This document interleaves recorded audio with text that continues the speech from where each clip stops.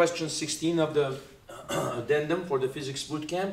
Question 16 says, which of the following forms an interference pattern when directed toward two suitably spaced slits?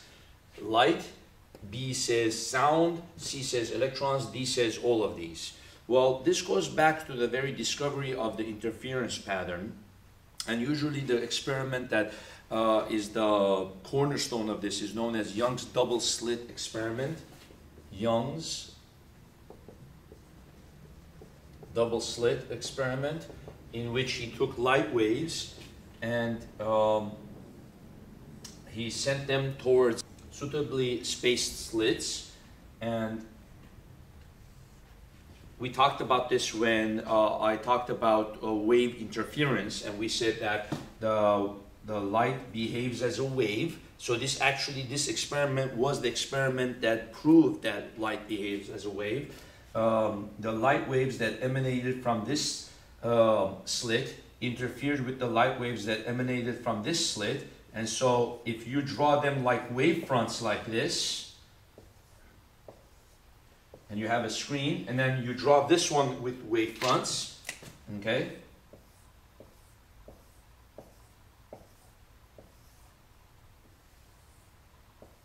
Okay, you will see that the center two antinodes constructively interfere, and you get the highest amplitude wave. And then you get destructive interference, and then constructive, destructive, constructive, and so on and so forth. So this leads to what's known as an interference pattern. This experiment establishes that light displays wave nature, okay?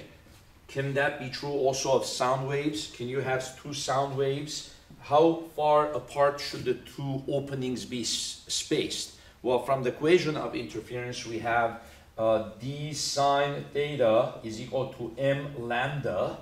So roughly speaking, in order for the angle to come out to be a decent angle, you want the distance between the slits to be approximate multiple of the wavelength, of the same order of magnitude. So for a light wave, since the wavelength of a light wave is much smaller, the distance between the slits needs to be a lot smaller, okay, in order to actually see a visible spectrum. With sound wave, the wavelength of a sound wave is much bigger, and the distance can be bigger, okay? An easy illustration of this is that when you are in another room, okay, and somebody is talking in this room, the sound wave will emanate from this person, and even if you happen to be on the other side of the wall, you will most likely hear the person, right? The sound wave will come outside of the door, and it will also come outside of the other door, and the two will go outside, and someone outside might be able to hear it because the thickness of the door happens to be as thick as about a sound wave of the same order of magnitude, and the distance between the two doors happens to be as the same order of magnitude, right? So someone on the other side can hear you due to interference and diffraction of sound wave. How about, can someone on the other side of the wall still see you?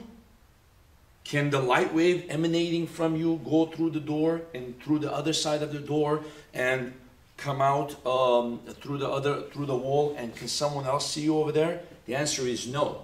Light wave needs a lot smaller distance, right, in order to have a visible interference pattern. So that's what it means to say suitably spaced slits. So far we established light and sound will both give you interference pattern. How about electrons? Well, if it's true that electron has a wave nature, and that wave nature can be used to explain the discrete electron orbits, then we should be able to perform the electron interference, right, and see an interference pattern on the screen.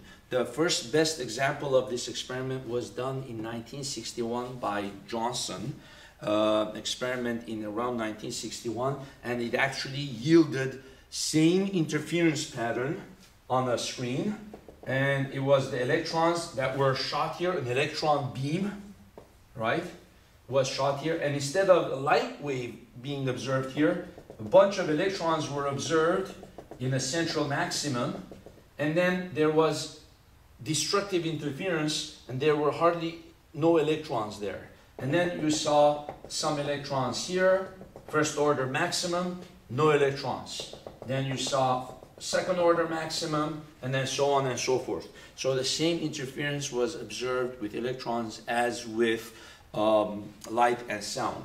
In 1999, this same experiment was done with what's known as buckyballs. This is atom that is many hundreds of times bigger than the proton, and it was visible under a microscope. There the particles are so large, and the same interference experiment was done with buckyballs, and it was shown that they also display the same interference pattern. So the wave particle duality has definitely been established through different experiments that we have done. Okay, thank you very much. So the answer then in this case is going to be D. All of these display interference pattern. Okay.